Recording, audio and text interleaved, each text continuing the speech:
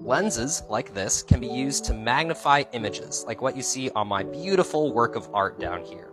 So they make the thing look bigger, and if I keep backing this up, it continues to look bigger until something weird happens. All the lines seem to get warped. And then past this point, things have switched to being upside down. I'm seeing an upside down version of the image. Again, if I get close, things look bigger, and then really trippy, and then completely upside down. So the point at which things got weird is called the focal point of the lens.